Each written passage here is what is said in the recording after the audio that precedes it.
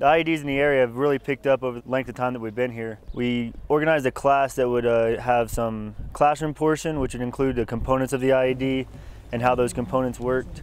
And they're the guys that are in the front. Finding the IEDs before they explode is a very big challenge, and is very important to our mission and to their mission and the Deh Choypan people. We set up a lane for them behind their district center. The main idea for this lane was to get them to identify a hoax IED and the pressure plate IED. Obviously, that's the biggest threat that they see out here in Deh Choypan.